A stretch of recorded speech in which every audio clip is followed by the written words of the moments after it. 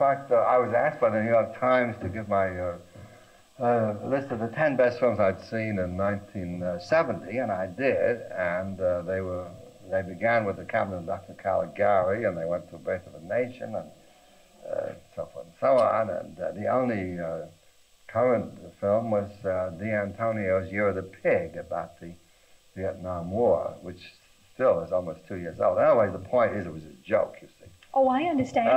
No, I mean, I really haven't seen anything. I've seen MASH, I've seen 5 Easy Pieces, I've seen, what else? But anyway, I didn't like them, well, for various reasons. The best film,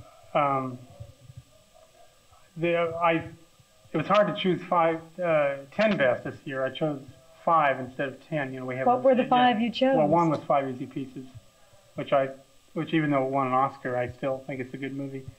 I mean, it has been nominated for an Oscar. You feel the Oscar's almost a deprecation? You kind of, then you have to defend it more after that. I don't see. know. WUSA, I was one of 3 people in the world that liked it. And Lovers and Other Strangers, and I also chose Fantasia, even though it was made in 1939, because I hadn't seen it until last year, so I thought it was one of the best movies I'd seen. Not that I have a preference for the underground film, only that I consider that the most important work today is done by the independent filmmakers. What was the best of their work last year? Really, some of the best work done in this country during last year will be shown at this festival. And that is Stan Brackage's film Eyes, which was shot in Pittsburgh, police. Horace Frampton's film Nostalgia, Bruce Bailey's Quick Billy.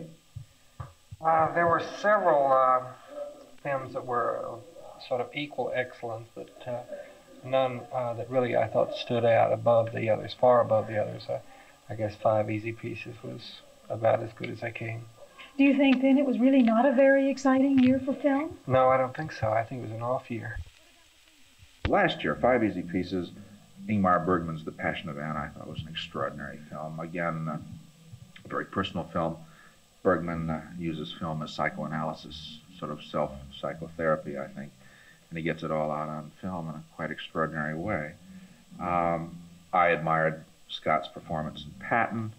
I liked Women in Love quite a good deal.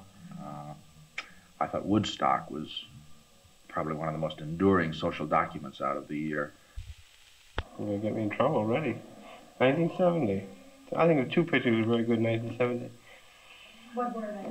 One was one you haven't seen here by Rosalini called, I'm speaking of not just American films, any films, The Rise of Louis XIV, which has only been shown, I think, in LA and New York. And the other, we may have seen his performance by Nick Rogue and Don Campbell. Why do you name these 2 as the best? It's easier to get into performance because people may have seen it. Rossellini's film gets back to a very sort of old aesthetic that he's been working on for years and years. And since people probably don't see it. Performance, I don't know whether performance came out here or not. It hasn't? Yes, it is. Hasn't? Yeah, it was a very controversial film. People in LA and San Francisco and the West are sort of bugs about it because, they think it's the film of the future, and of course, people in LA think LA is the city of the future, so that just sort of figures in. What about last year's films, 1970? What was the best film of last year, in your opinion? That's an absolutely and utterly absurd question, in Is my it? opinion. As I see film, that to think of what the best film of the year is to engender an attitude towards films which is really destructive to the art of the cinema.